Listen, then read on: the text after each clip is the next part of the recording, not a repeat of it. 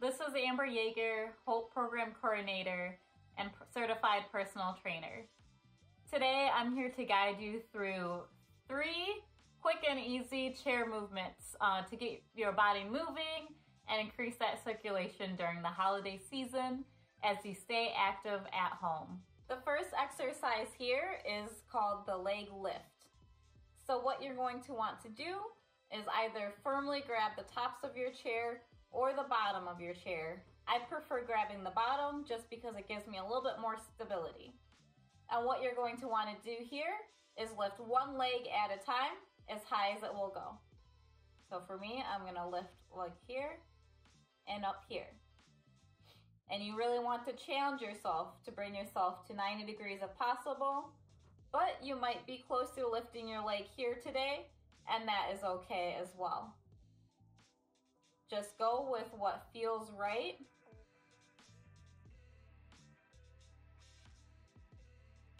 If you want an extra challenge, you can lift both legs up and then bring them down at the same time. You'll notice here that this is gonna work your abs a little bit more in addition to your legs, and just gives you that extra challenge. The next exercise is a rotation.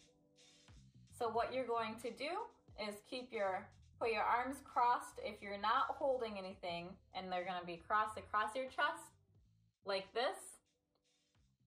And you're gonna rotate from one side to the next. Very important here is while you're rotating that your head follows your spine. So as I rotate to the left here, my head is looking left. I'm not looking forward, I'm looking to the left. And then the same as when I go to the right, my head and my eyes are looking right. My head is not turning at all, I'm just keeping it still so that it will move where my spine moves. The next movement here are called good mornings. So this is a great core workout. It's also gonna work your back a little bit as well as just get some blood flowing. So what you're gonna do is you're going to scoot on to the side of your chair, place your legs out so your heels hit the ground, put your hands behind your head, and then you're gonna come down and then bring yourself up. Come down, and I'm looking forward.